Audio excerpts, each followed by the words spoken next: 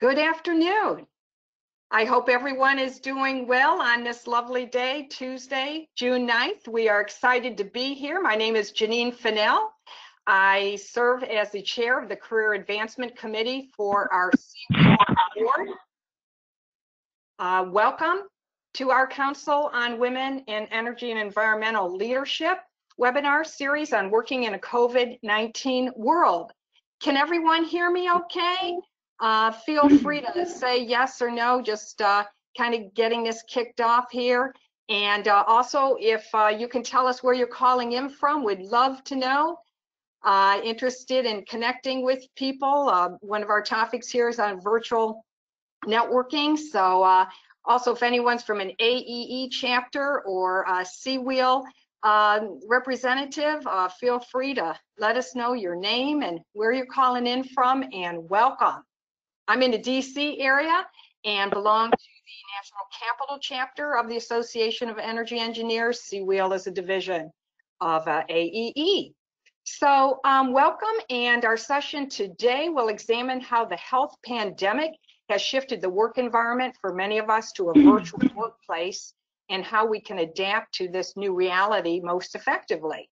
This includes, hey, how can we continue to engage with others to build our professional networks with the curtailment of many face-to-face events by pivoting to virtual networking? So looking forward to learning more about that. Oh, and I see someone is a member of CWEEL here, so fantastic. So in terms of our format today, I'll provide a brief overview of our series, and then we'll hear from our two speakers who will each present for 10 minutes. We're then going to move to Q&A, so be sure to enter any questions that you may have in the chat box. And although we're officially scheduled a half hour for the webinar, our speakers have said they can remain on the line a bit longer if there are more questions. And we're also recording the webinar. In case you need to leave promptly at 2:30, we'll be sending out the replay in the next day or so. So you can always catch up and see what other questions there were. So let me just give an overview on CWEEL by way of background.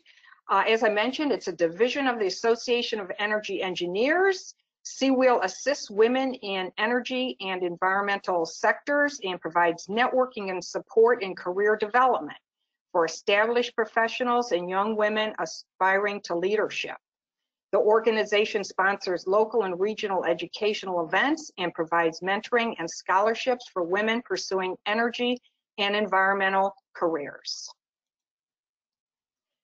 The purpose of these webinars are to help our CWEEL members and others who are working in the energy environmental industry with career development, particularly during these times, you know, when we're navigating the COVID health epidemic, and to give practical tips and advice to help everyone, because I know these are you know, tough times for everyone, and just trying to see how we can help everyone to move forward professionally and personally.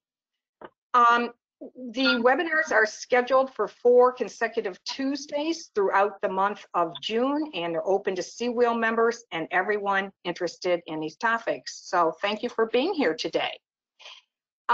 Today's topics, we'll have 2 speakers. Our first speaker will be Emily Beck, Networking in a Virtual World.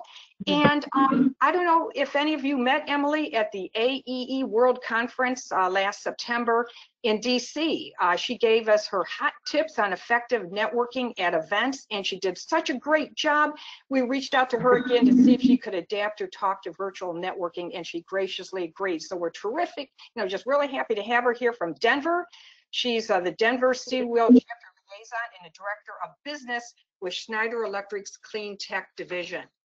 Our second speaker is our fearless CWEEL board chair, Lori Wiggin-Jackson, and president of Utility Advantage, and she is going to share with her observations on creating visibility and success in a remote work environment. And Lori, just a shout out to you as well. Thank you so much for all the assistance that you've given to me in terms of planning this webinar series. Just delighted to be part of the board with Lori. And just by background in terms of myself as moderating here, I also direct the Leaders of Energy, which is a nonprofit organization working to advance clean energy and sustainable solutions for a green economy and world. So let's see where I am here on these slides. Okay. Just a quick overview, then we're going to kick this off. Just want you to get excited about the upcoming webinar series. We are going to have the impact of COVID on operations and personal impacts. We've got speakers from NYSERDA, the New York State Energy Research Development Authority, and Siemens.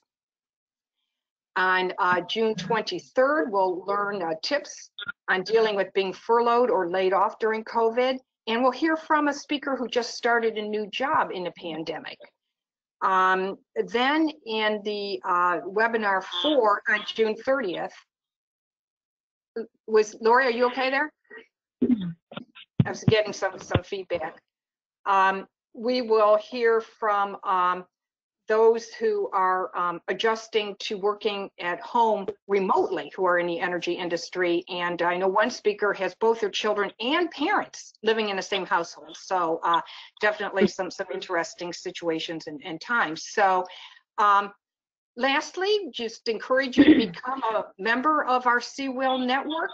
And you can learn more about our activities at cweel.org. So without any further ado, I will now turn over the program to our speaker, Emily Beck.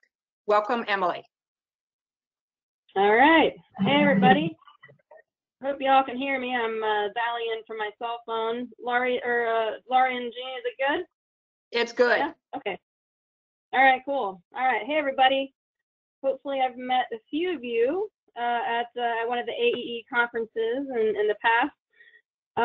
So let's see. Okay, so I'm happy to be here today, and you know, pre-COVID, right, I would share my Engager networking workshops at live conferences, live events, to share the 9 steps to rock any business event in person, right? But because we're currently not in person, I thought today I would share a couple pointers on how we can optimize virtual engaging and virtual networking. And so, Janine, if you want to progress to the next slide. Yes, there it goes. Okay, keeping me on my toes. Okay, cool. Yeah, so I thought I'd give you a couple tips today on how to best position yourself to virtually network, to virtually engage, because you know what, I think it's actually more difficult to engage virtually than to just walk into a room and be in person with people. And virtual engaging and virtual networking takes a bit of a different approach. And so I'm going to share those different approaches with you today. But luckily, if you're on LinkedIn, if you're on Facebook, if you're kind of on Instagram, you're already engaging virtually. So these tips are really just to enhance what you're already doing. So Janine, next slide. I was just taking notes. Okay. Okay. Click one more time, please. Okay. All right. So first, we'll talk about how to be familiar to people that you haven't met yet online. Now, when you walk into a room, right, full of live, actual, real humans, right, you have so many tools at your disposal to share with people, to show people right then and there how familiar and engaging you are, right? You can come into the room with this amazing smile, right? You can shake a hand. You can give someone direct, sincere eye contact. You can, you know, just touch someone on the shoulder and say, I know what you mean. I know what you mean. Or walk by someone and be like, hey, great tie, you know, or you can make a joke here and there. So I think it's much easier in person to make that first impression that enables you to appear, you know, your natural, familiar, and engaging self. So how do you make that online first impression? Okay, so here are a few tips to do that. First and foremost, I think maybe this is the most important thing to start off with is, are you comfortable with your LinkedIn picture? And not just are you comfortable with it, but do you really like it? Does it really show who you are? Does it really show who you want to be or want to be perceived as, right? And so I would say, you know, first take a look at your LinkedIn page, give it some personality. These are some photos that I selected. I think that the top three there were voted some of the top LinkedIn photos of 2019. And so I love the guy with the glasses. I mean, that's perfect. Like, you want to reach out to that guy, right? Below him is Ariana Huffington, super famous person. I thought her picture was okay. It could have been a little more lively. But the others are just some other people that I know on LinkedIn, and I just think their images and pictures are so engaging. You want to reach out to every one of these people, right? And so I encourage you to take a look at your photo. If you're not in love with it, just go outside and take a more engaging photo that maybe represents you a little better. And forget trying to be all professional, like, you know, you see all these LinkedIn photos like this and that's like, forget that. Just have a good time with it and try to promote you as you, right? And you can also update your LinkedIn banner. You don't have to have, you know, the standard rectangular banner that LinkedIn provides you. You can actually update that with whatever you want. And there's a great software that's free called Canva, and I'll show you an image of that in the next slide, that enables you to upload all different kinds of things. It's free. It's free unless you want to use their photos. If you want to use their photos, then it's $9.99 a month. Anyway, Jeannie, if you want to go back one click back. So you can do that with any kind of social media platform. Now, if you've always wanted to write something, but haven't known where to publish it, yes, you can publish it on LinkedIn, but there's also a platform called Medium. So you can be an author about anything you want to be, and just with a click of a button on Medium, you can post your article and then also begin to develop your Medium network to cross-reference that with your LinkedIn network. Now, about Instagram, you might have an Instagram page for your dog, right? But do you have one for your career, or that could be or Instagram page where you could present your professional life in a bit more of a fun way, you know, via Instagram stories or Instagram photos. So let's say you were creating this presence on LinkedIn and Medium and Instagram, Facebook maybe. Now you are engaging in all these different platforms, and the whole point of this is to offer more of yourself online, to give people more of you to connect to. And so this replaces the in-person smile and the eye contact and the handshake. Next slide, Janine. Keep going after that. Okay, so let's say you have your online first impression ready to go. You're feeling really good about it, right? Well, now it's time to knock on the virtual door, to try to open that virtual door to a connection. So oftentimes I will start with LinkedIn and reaching out to people on LinkedIn.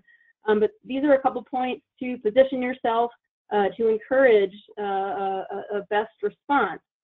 So the first thing, which you guys may already be familiar with, but I'd really like to emphasize this point, that when you're on LinkedIn and you want to reach out to someone, try not to just try to click connect right away. You don't want to send that connect invitation right away because they don't know you, right? And I think the person you're reaching out to doesn't know you. And I think that the connect right away can often feel like what a hard sell feels like in an in-person conversation. You know, when you're talking with someone and you get the hard sell, and immediately that like wall goes up, right? And I think the same thing happens when you reach out to someone on LinkedIn and you try to connect with them before developing that personal rapport. So so I think we can try a few soft knocks on the door instead first. And so what I recommend is sending a message first. You can send a message via LinkedIn first, referencing something or someone that you have in common. And now because you have written an article on Medium and LinkedIn, you can send them a link to that article that you've written. And then you can follow up with an email or a phone message to put a voice with your smiling LinkedIn photo. So, right, there are so many steps here, and this is kind of what I mean by it being just a little more difficult and requiring more effort and different tactics to network virtually, because it takes some time to build this online first impression, whereas in person it's like pretty quick to establish that rapport. And I also put here, you know, make it worth it and safe for people to connect with you online, because I don't know about you guys, but when I get someone requesting to be a part of my network, whether it be LinkedIn or especially on Facebook, I'm kind of like, well, I don't know anything about you yet. I want to kind of vet you first before I let you into my network. I don't know why it's so different than having a, you know, like an email or something, but to have someone come into your network, well, it's kind of like a bigger deal versus, you know, just having a conversation with someone in person that there's no real commitment there, you know, but to let someone into your network, it just takes a little bit more rapport vetting, rapport building and vetting first. And then Janine asked me the other day, she said, or no, Laurie asked me the other day, she said, well, how do you continue to foster these relationships, you know, once you are connected together? And really the answer is just the same way that you approach them to connect. You just continue to share your articles and your videos and your posts and your photos on Medium and Instagram and LinkedIn. You just want to keep in front of your network, just as you would if you were walking around, you know, the networking room live with people. Just keep visible, right, and relevant to your network by sharing more of you. Okay, and then the next slide and last slide here. How are we doing on time? Okay. Yeah, good. Okay, all right. Yeah, so a couple things about Zoom video presentations. The beauty of Zoom video is that this is really your opportunity to connect more personally with your new network. And I'm a big fan of wearing something colorful and lively, like Laurie has on there. And I'm also a big fan of wearing something, what I call, let me get this photo, a wearable icebreaker, right? Something like this, just to show that, you know, like just give the audience something to connect to and talk about, little conversation starters. And then what's also really great about Zoom video is you can share your own custom background. I know on GoToWebinar you can't, so that's why you're seeing my crayons in the background and all that. But on Zoom you can share a custom background, and so you can share a picture of your dog or a cool trip you took, or that picture there is of me in a pollen storm on top of a mountain on Sunday. You know, and so it's a great way to share more of yourself and to connect further with your network, so that, man, like, you know, after seeing your Zoom video and your Zoom background, yeah, they're ready to let you into your LinkedIn network. So those are some very quick tips on virtual engaging and virtual networking. Please feel free to reach out to me. Jean, you can go to the next slide. Yeah, just you can email me here, emilybeck.team@gmail.com, or you can send me a text 59925. Just text Engager to that number, and we can stay in touch. Thank you. Very good, Emily. Hey, thanks so much. I know that the clock is ticking here, but you had such good information. I wanted to make sure that we cover it. And as I mentioned, we will spend a little bit of time afterwards for those that want to hang on to questions. So without any further ado, let's move on to Lori so that she can get her 10-minute presentation in. Welcome, Lori. Thank you. Well, great presentation, Emily. I'm really happy to hear all that information that I've already started to employ and took notes down. I'll be going to Canva for sure and making my LinkedIn banner special. And so I'm going to talk about visibility and success in a remote work environment. And Janine, if you want to click on the next slide, a little bit about my background. So I have been in the industry for over 30 years, and probably about half of that was working in a corporate setting. The other half was working as an entrepreneur for my own businesses. And in that time frame, I worked remotely, on and off in various positions. So I do know the firsthand benefits and the challenges of working from home.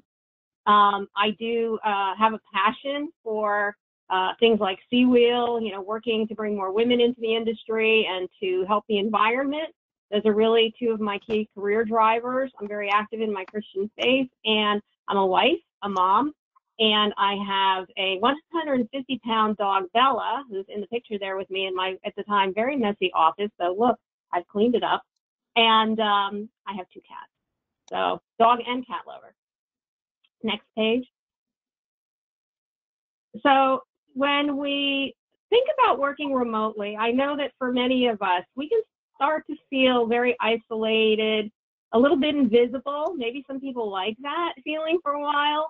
But when it comes to our careers, being invisible is not a good thing. We don't want to be lost in the crowd. We don't want to feel like what we're doing and the work and the progress that we're making is unimportant. So visibility is really a key to making sure that people know what you're doing and that you have that ability to continue working on that career and its advancement, even though you're working remotely.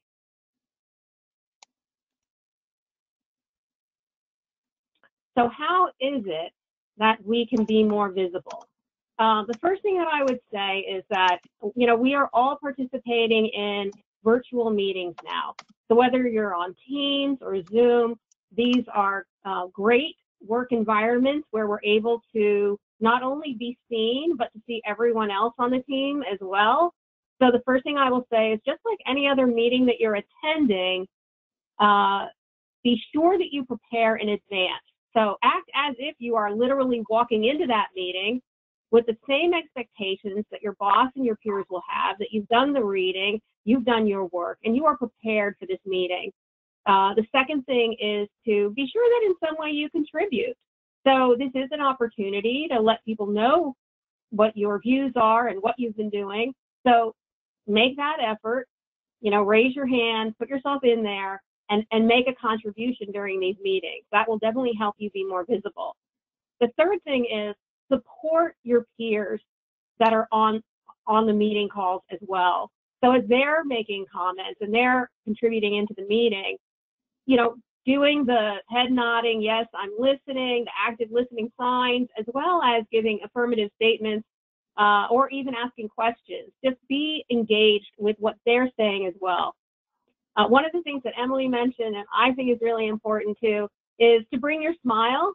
It's contagious. It shows positive and very high energy, you know, and you're smiling in a meeting. And so as appropriate, you know, show your smile. When you look at this picture, the people that really stand out to me are the ones that are smiling. So it's another way of just getting people to really see you in the midst of a group of people. And my last comment in here is be sure you schedule one-on-one time with your manager. So, you know, presumably your manager would be scheduling this time with you, but, you know, maybe not. So if you are in that situation where you're not getting that time scheduled by your manager, then, you know, we do this thing called managing up the ladder there. So, right, so we're going to start asking our managers, can we schedule some one-on-one time? I really want to go over this with you. And I'm going to go in the next slide over some of the things you want to talk about. So one of the things that's happening during this period of COVID-19 is that it's had a significant impact on our businesses. So you want to have a conversation about the annual goals and key performance indicators that were in place previously. Well, they need to be reviewed and maybe updated to address that impact of the shutdowns and the impact on the business. So have that conversation. Maybe you've already been privy to that dialogue, but maybe not. So have that conversation with your manager and ask specifically, how are the company's KPIs changing? And then how does that impact your personal goals and KPIs? And set those accordingly and get your manager's approval. So it's great to confirm everything in those conversations that you have. Confirm them back in an email just to say, you know, I want to be sure that I'm clear and give your, quick bullet points on what you understand, so that you're all marching in the same direction and literally looking to achieve the important objectives for the rest of the year. And then the last point,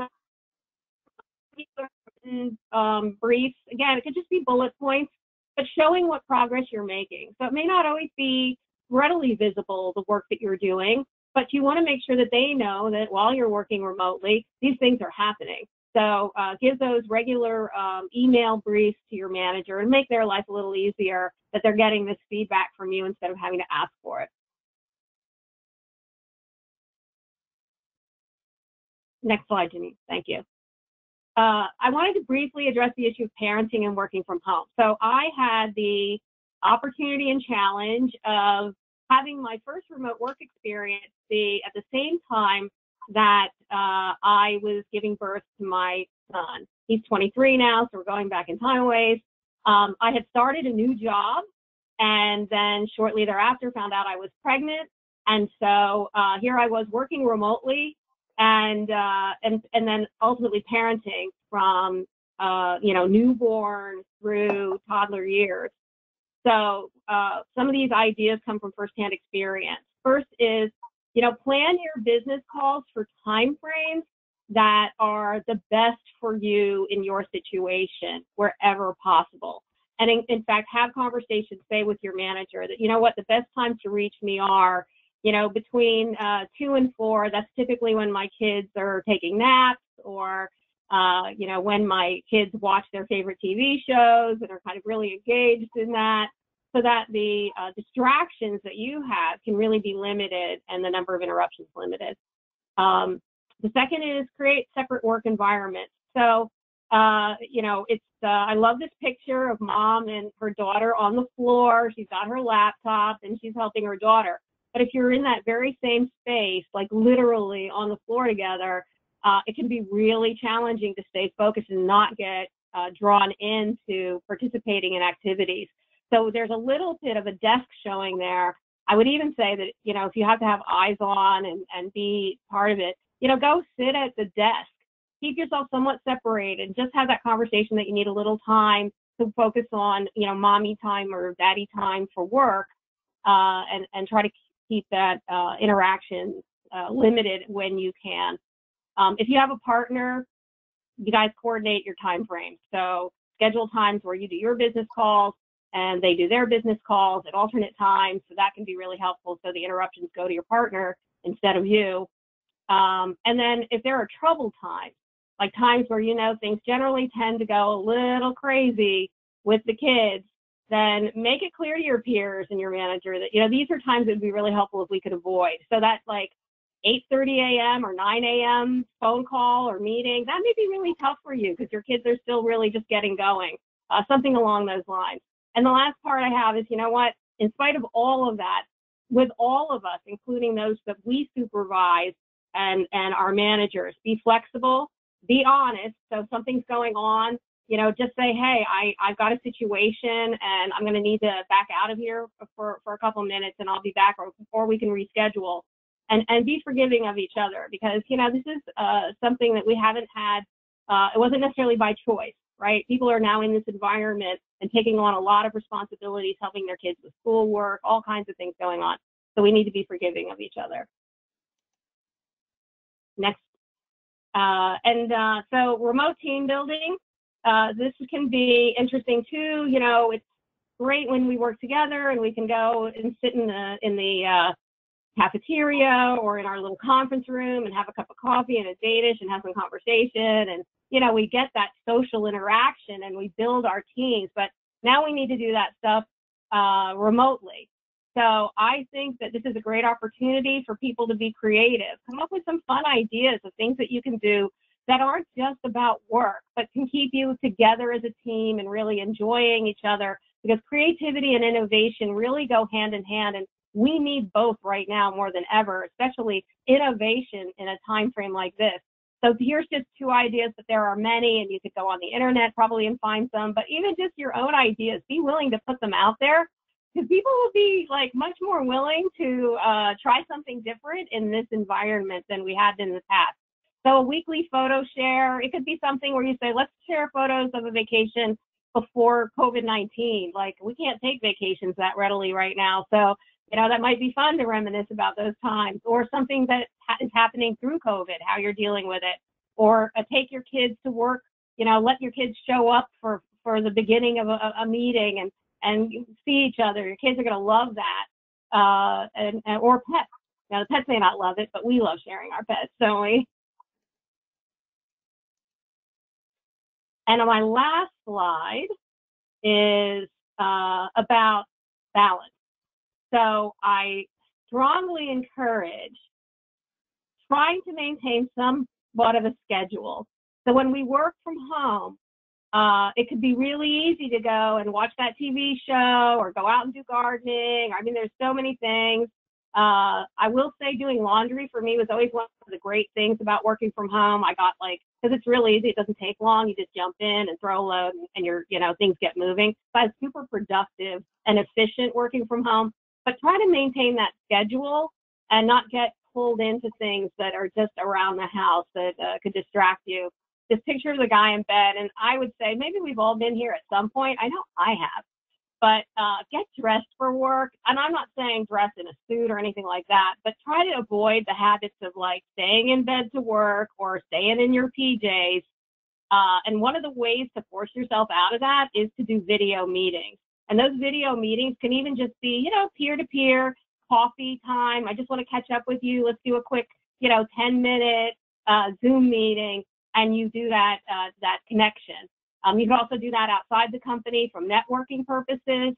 So I do encourage that you try to do about an hour a week of networking or virtual connecting, again, within and outside of the company with peers that you have. So again, whether it's that, let's have a virtual coffee together or, a cocktail, whatever works. But try to have that time, and it will force you to get yourself dressed. And then make a weekly completions list. So not just a to-do list, though they are important. But what I find is having that list of these are the things that I completed this week. That's a pretty powerful list. It's very motivational as well. When you see the things that you've accomplished, then you're like, oh, okay, I can do more next week, or I want to get this done next week. And it kind of sets the stage. And then, pat yourself on the back, celebrate however you like to celebrate when you accomplish things, because you're not getting all the same kind of feedback that you would normally get in a work environment where you're around other people. So we kind of have to do this for ourselves. And it's a great way to keep yourself on task and motivated, even though you're working remotely. So those are my recommendations. And I think I am close to staying on time. Please connect with me. I would love to engage with you. Here's my email information, my phone number. That's my cell phone number, so you can text me at that number as well, or you can connect with me on LinkedIn. But I would love to connect. Thank you. Fantastic, Lori. Thank you so much. And really enjoyed your presentation. I know we're about 2 minutes over on the 2:30, but we were thinking that we might run over. So want to open it up for questions. I also wanted to say hi to Emily Duff, who was listening in. She had to take off, but McDuff, I'm sorry, she's in our Washington, D.C. chapter, and really helped us on the CWEEL extravaganza. And she said it was great to see all of us on the webinar today. And Julie Chandler had a quick question about if we'll be having more virtual events. I hope I interpreted that right, as opposed to in person, and I said yes as part of our webinar series, so hopefully I understood that question correctly. Feel free, if there are any other questions on the line, we'll take stay on for about 5 to 10 more minutes. Again, there will be a replay of this webinar in case you do have to take off and want to come back and circle back to get some of the great advice that has been offered here. Lori, I just wanted to start with you. I really like what you said about not just having a to-do list. It's so interesting that you mentioned this, because I've just started really a daily to-do list in red letters, just check, check, check.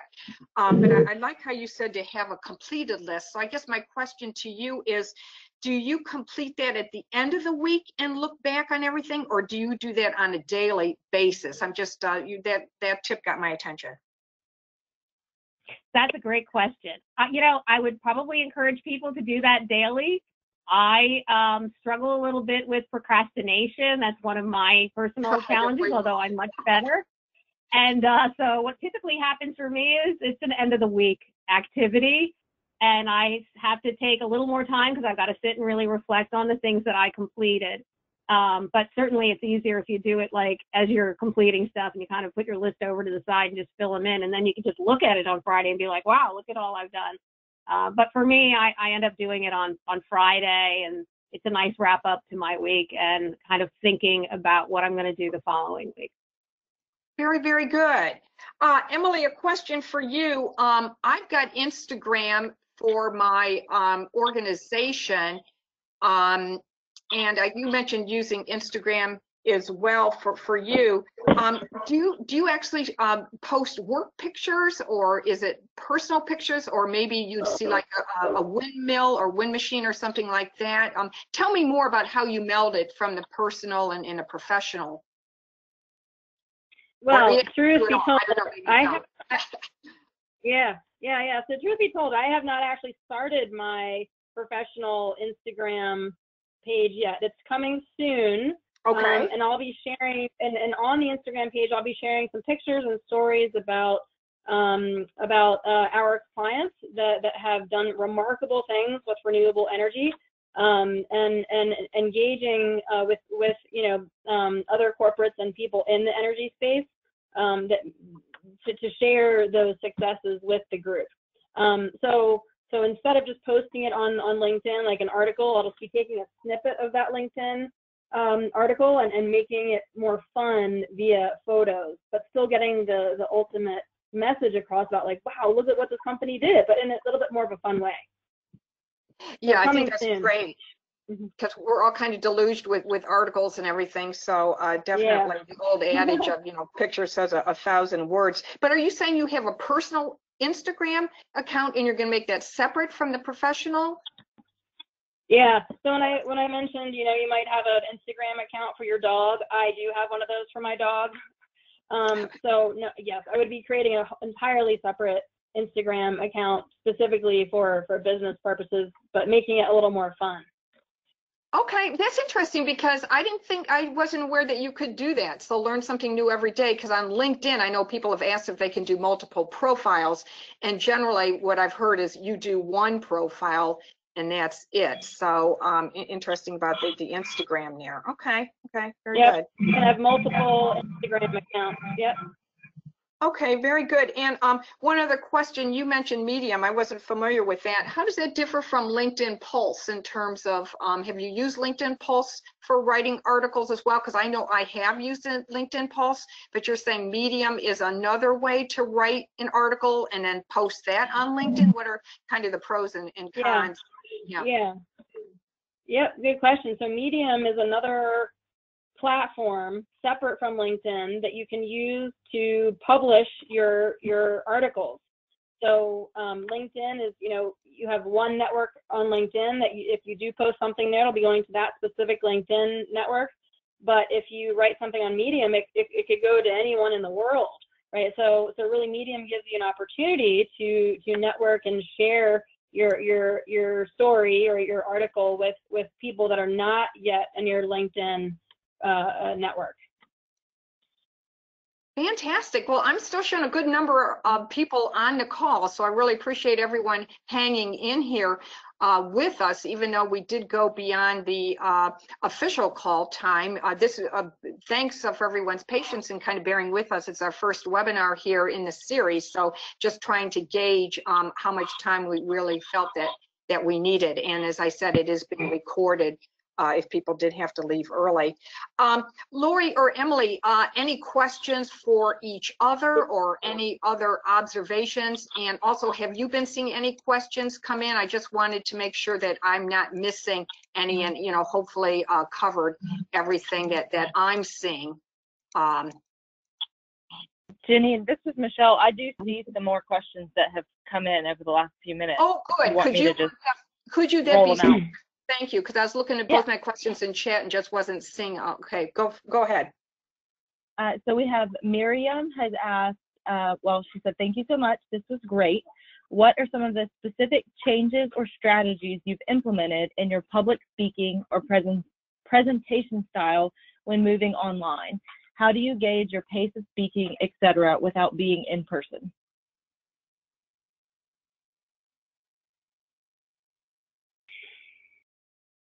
Is that for either one of us? Do jump in, whoever wants to. Yeah, it's not specific to either one of you, so I would say whoever wants to go. Yeah, so Yeah, oh, good. Yep. Oh my gosh, it's like the Progressive commercial on Zoom where everybody talks over each other. So yeah, I think that it's really important for presentations that you be willing to turn that webcam on. So I know that a lot of times when we're doing remote presentations, you know, we can get the PowerPoint presentation, we can do the GoToMeeting or, you know, webinar, WebEx, whatever your medium is, or you could even just email the presentation and say, okay, next slide, right? And you're flipping through it together. But you're missing something if you don't get to see each other. So right now, you know, Emily and I are actually getting to see each other, and we were seeing Janine before. When you can see a person's facial expressions, you can really engage. And then having them have the ability to interact with you. So the same as you would giving any presentation, you really, I mean, outside of this setting, you really want it to be interactive. So as you're going along, you're asking questions, you know, tell me, you know, have you had that experience? Do you understand? Do you have any questions? You know, you're asking along the way of your presentation.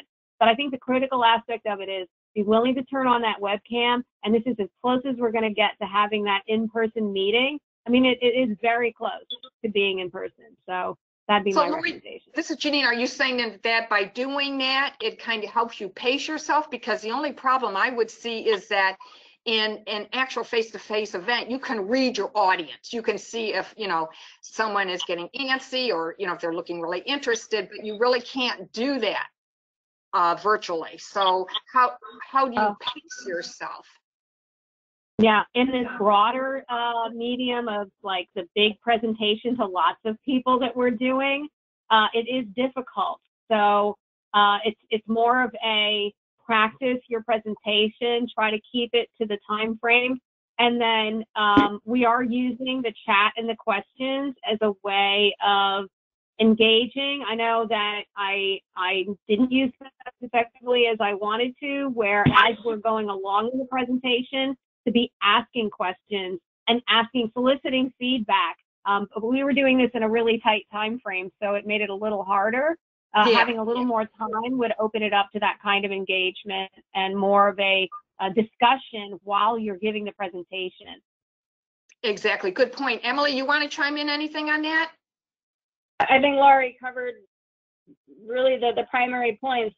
What I would suggest though for future webinars maybe is to use Zoom, because then you can see everyone on the screen, and that enables the speakers and the audience to engage more. So I know depends on how many people too. Yeah, I mean 1,000 people, that's going to be tough, right? Yeah.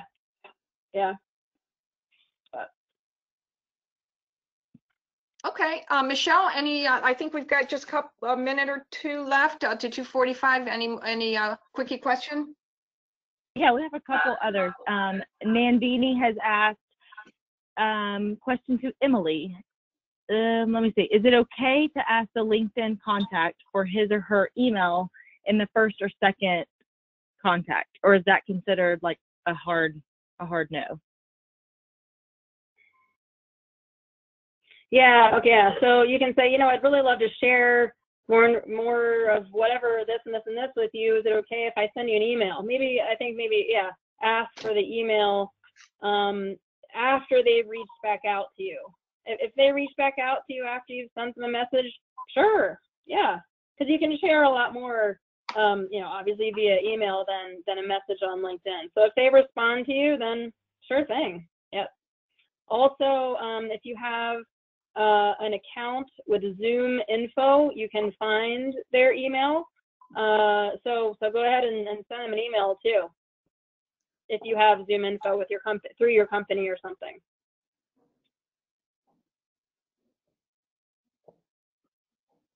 Okay, great. And then we have from Isabella, what to do when the online present, so when your online posts are not generating any discussions.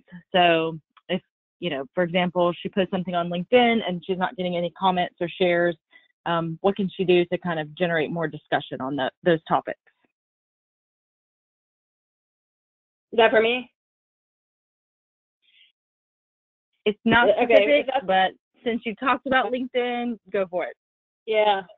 Okay. So what I would say is, so there are so many posts that you got to read, right? There's so many news feeds and LinkedIn feeds and blah, right? And so it's not surprising if they're not getting read. And if you have a huge LinkedIn network of 500 plus people and you're getting, I don't know, like 10 people reading your post, don't be frustrated by it. Just try a different avenue. You can try the Medium approach where people actually do spend time reading those articles, or try the Instagram approach, because people, I mean, Instagram, from what I know from YouTube star managers, is that Instagram is the place where people are really interacting with what you have to say and with what you have to show. So if you have a cool photo about what you're doing in your career and a little blip about it instead of a whole article, and then I think you'll get a lot more responses there. So I would definitely check out the Instagram platform, and then you don't have to write a whole article. You can just post a great photo and then write a few sentences and get more responses. That is interesting. Wow. Huh. I'm kind of surprised on the professional side, but that's a new insight for me. Thanks, Emily. What do you think, Michelle? How many more questions? It's 2:45. I'm thinking we should probably do a wrap shortly. Maybe one more. Yeah, I don't see any more questions. There's just one more comment. It says from Clint Christensen, thanks everyone. Self-management and self-promotion are both important points. So I think that is a great point and a great way to start your wrap up. Excellent. Well, gosh, thank you to everyone who was on the line today, and so many people that stayed with us to the end, even though the end was a little bit longer than we had initially anticipated. Thank you to our wonderful speakers for staying with us and answering all the questions, and to Michelle Whitlock for all that she does for CWEEL in her capacity with the Association of Energy Engineers. Emily and Lori, any last thoughts from you as we wrap? No, I just want to say thanks and hi everybody. Hi and bye. And I just want to say thank you, Janine, for organizing this program for us. You did a great job moderating, and Michelle as well for organizing and doing the technical support. That was awesome. And everybody, hang in there. It's a challenging time that we're in right now, but it's one that is filled with unique opportunities. So while we are in the midst of a challenge, let's rise up, let's try innovative new things, be willing to put yourself out there, take some risks. And, before you know it, we're going to be in a whole different work environment again and going through some new transitions. So make the most of what you have right now, and God bless you all. Take care. Very good. And just a reminder that you can register for our upcoming CWEEL webinars that'll take place throughout June every Tuesday. I have the web link up here, and feel free to learn more about CWEEL at the website. Thank you so much, and have a good rest of your day. Bye, guys.